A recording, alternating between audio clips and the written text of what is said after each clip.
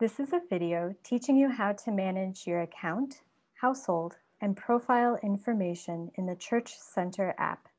If you need help downloading and signing into the Church Center app, please see my other video tutorial on that. Your first step is to open and then sign in or unlock the Church Center app. You will be at the Home tab. Click your profile picture or profile initials in the circle in the corner of your screen. You are now in the Accounts tab. Next, you will review your own profile information. In this demonstration, I am Tony Stark. Click the arrow caret next to your name to access and edit your phone, email, and address. Here are a couple of pro tips for personal information. Update your photo by clicking the circle. A good profile picture shows only your face.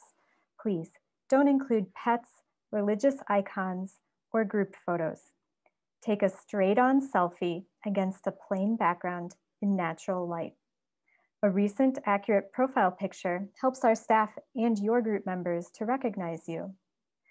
For phone numbers, enter your full 10-digit phone number with dashes. A 1 is not needed. For addresses, enter your postal mailing address and make sure that you use the apartment, unit, or box line if that applies to you. Include your true and accurate birthday with year because some event registrations are age limited. When you are finished reviewing or editing your personal information, click Update in the upper right corner to return to the Account tab. Next, you will manage your household. Scroll down and click the arrow caret next to the profile pictures under My Household. A household is defined as any adults, minor children, and sometimes college-age young adults who live at the same address as you. Do not include family members or friends who live at other addresses. For this demonstration, I am Tony Stark. Tony is married to Pepper Potts and has one minor daughter named Morgan Stark. Click the arrow caret next to a household member's name to edit their information. This is Pepper's profile. This is Morgan's profile. It is up to the parent whether or not to include a recent profile photo for minor children. To remove or add household members, click Contact Us.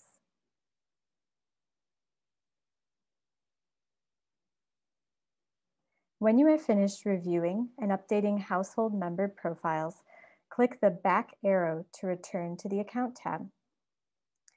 Thirdly, from the Account tab, under My Stuff, you can manage your giving, your event registrations, and your groups. My Giving includes options to add a bank account or card number. Remember that cards carry fees, and direct account drafts keep Trinity's costs low. Another option is to set up recurring donations so that you can plan your giving and never forget a financial gift. Review your donation history, see statements, and manage preferences, like whether or not you always or never want emailed donation receipts. That's it for My Giving in the Account tab. Under My Registrations, you can see past and upcoming events that you have already registered for.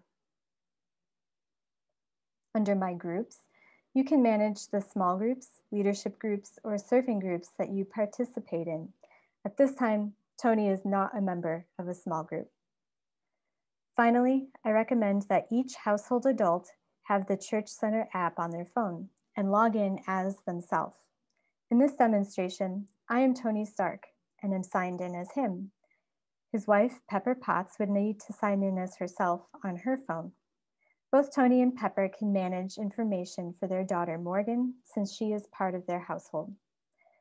Parents can collaborate with teens and college-age young adults for how best to manage sign-in information. Navigate back to the Home tab by clicking the back arrow caret symbol or the Home button at the edge of your screen. That summarizes how to manage your Church Center account, household, and profile information.